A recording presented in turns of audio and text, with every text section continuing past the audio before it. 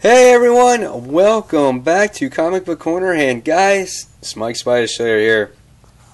Hey guys, been away for about a week, but I did manage to get this week's comic books, so I just wanted to do a quick haul video this week.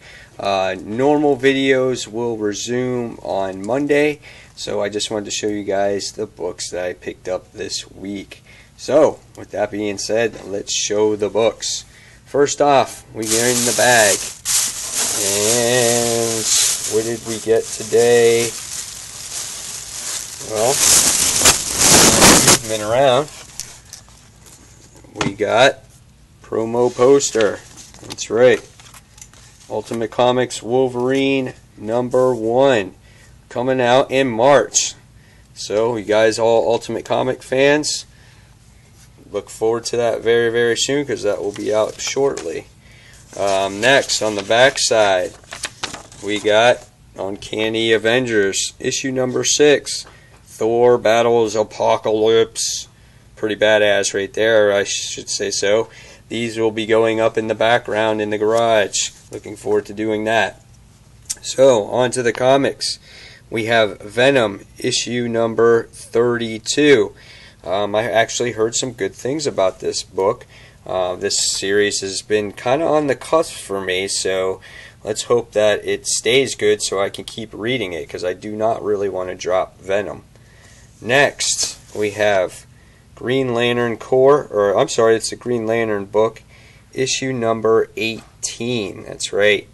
Wrath of the First Lantern continues, and it says trapped in the land of death.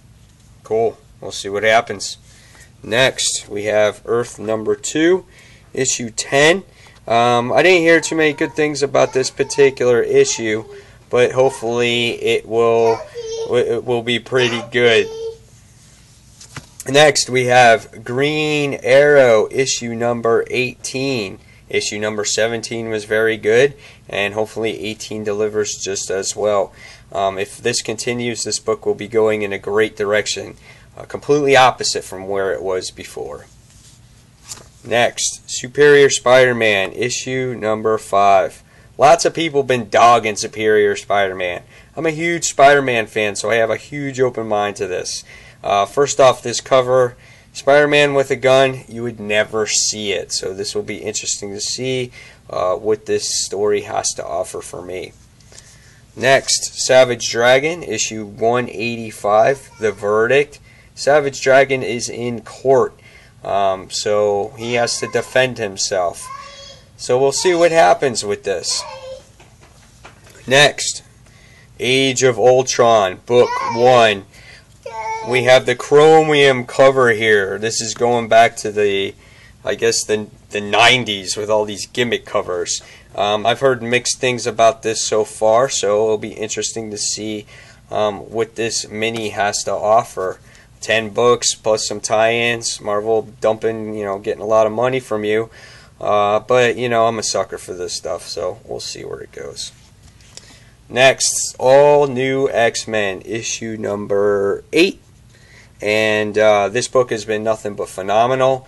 Cannot wait to see what this story has to offer. I heard the end of this book is extremely, it's great, and Jean Grey is the main focus point on it. And let's see, last but not least, oh hey, Iron Man, yay! Iron Man issue that's right, 7. I said this on the live show that I was going to drop this title, but when a lot of books got moved around or postponed upon release, this did free up some money, and I was initially going to drop it. I did take it away from my pull list, but however, I picked it off the rack, and we'll see how it is.